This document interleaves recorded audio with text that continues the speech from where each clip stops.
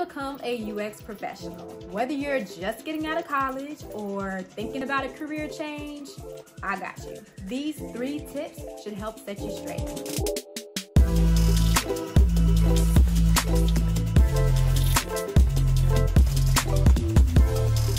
Hey, what's going on, y'all? Welcome back to my channel. I'm Nannearl, and this is Unpacked Angles with me, where we're focused on widening the perspective on all things UX and more. And today we are talking about how to break into UX, how to become a UX professional. Whether you're just getting out of college or thinking about a career change, I got you. These 3 tips should help set you straight. Tip number 1, know your why. Do you know why you want to get into UX?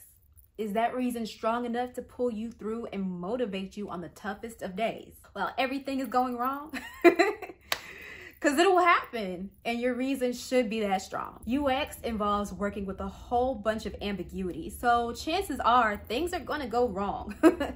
There's no avoiding that, and it's all about taking what you learned from what went wrong and running with that. So you gotta be able to stick it through. You have to know your why. For instance, my why.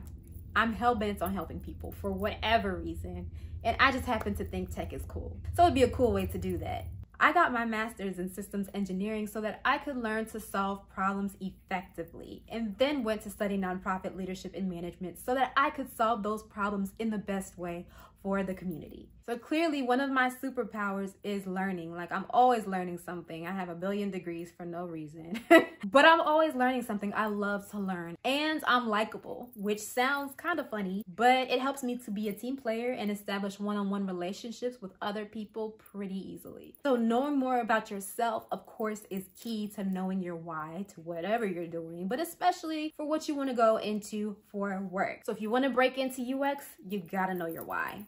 Tip number 2, evaluate what you've done so far so that you can apply it to whatever UX positions you're considering. So when's the last time you solved a problem? Do you solve problems on a regular basis? How do you go about solving problems? Do you know your process? If you don't, I would highly encourage you to take a step back the next time you go through solving a problem and write down what it is that you actually do. Do you do any research? Do you talk to people? Do you figure things out on your own? Are you working with a team? Like, what is it that you're doing to get to an answer for whatever it is that you're working through?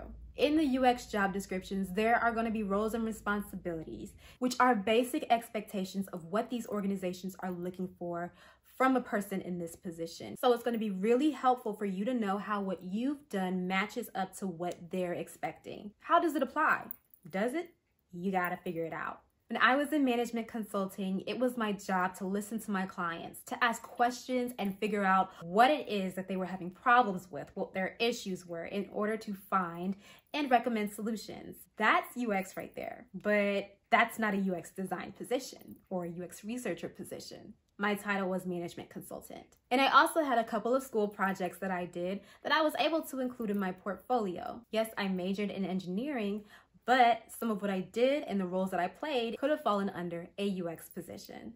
So it could be super helpful and important to really understand where the crossover is between what you've done, what you're doing, and the UX position that you're looking to fill next. Knowing that will help you bridge the gap, and it can also give you great speaking points whenever you find yourself talking to a recruiter or someone who's hiring for the position. But additionally, know what you haven't practiced. Know what you have not done. It speaks to your seriousness as a professional and also speaks to your knowledge of the field. Know different methods that you haven't practiced. Know when in the process to use those methods. Know what they mean. This will help you out exponentially.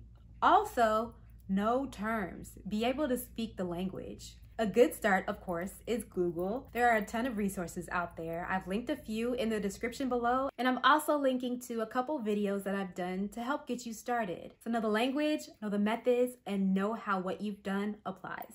Tip number 3, side projects. Do them joints, do them. I would highly suggest and encourage you, if you are able to, do some side projects, at least one. Find people to work with.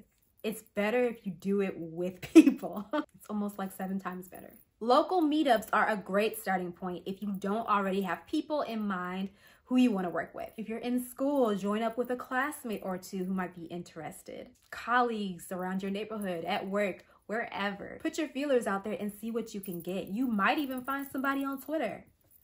It's like the land of opportunity in addition to like a few other things on that platform, but you know, reach out. Another way to get a side project started is doing one for free. So whether you want to go at this alone or with a few people, reach out to some organizations that might need your help. There are so many nonprofits out there who would love to have you help them out with their website, because chances are if they don't have a dedicated website person, it's probably in need of a little help. So don't be afraid to reach out to organizations or small businesses on LinkedIn or like through their email who might be open to having you give them some help. You can also do your own projects. You can find a problem around where you work or where you visit frequently. So if you prefer to like tackle this side project on your own, feel free to do that as well. There are plenty of problems and different things in the world that can be revamped. So the world is literally, not literally, but the world is your oyster. I will say that that takes a little bit more discipline since you are the only one that's going to be on your back about your work. But if you have that discipline, then feel free. I mostly did self-projects and side projects for programs, which brings me to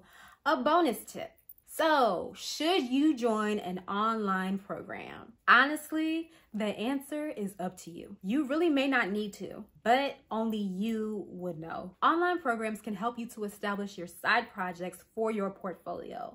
They also oftentimes help you with your portfolio as well. So, if you feel like you do need that structure, then maybe an online program is for you. There is also the option of learning on your own, self-learning, on online platforms like Skillshare or Udemy. You can learn on your own if you've got that discipline. So it's really up to you. If you need more structure and aren't as great at self-learning and maybe don't have the discipline to do that, then you might want to go with an online program. You would know yourself better than I would. So that is all I have for you today. I hope you found this video valuable and helpful. Please let me know in the comments if you have any questions, any feedback, anything that maybe wasn't clear to you. Definitely let me know. So if you liked what you saw and you want to stick around, come on this ride with me, please be sure to subscribe.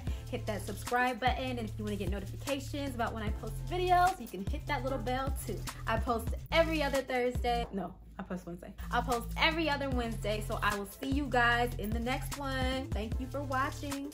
Deuces.